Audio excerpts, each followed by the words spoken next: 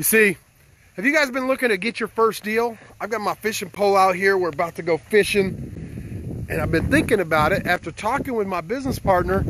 You know, when you go fishing, there's a lot of people that are like, oh, it's not the right time. It's not this, it's not that. Well, maybe something you don't know about me is I'm from up north. And when it's cold, fish are biting. When it's hot, fish are biting. Fish are always biting. So every time you cast a line, the only thing that varies, or the variable, is your lure. What are you using to catch that fish? Fish are always biting. The variable is what lure are you using? And that's just the same for your business. And so it's not a matter of that there's not enough sellers or the market's flooded. You just probably don't have the right system.